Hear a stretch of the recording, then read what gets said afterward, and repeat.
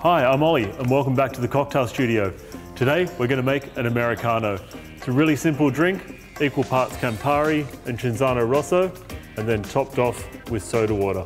So 30 mils of Campari, also 30 mils of Cinzano Rosso.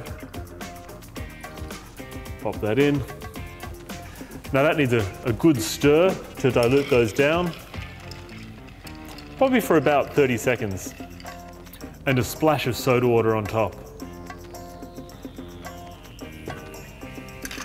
The real secret to an Americano and an authentic Americano is the garnish.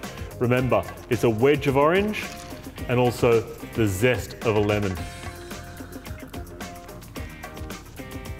And that's how to make an authentic Americano. Thanks very much. See you next time.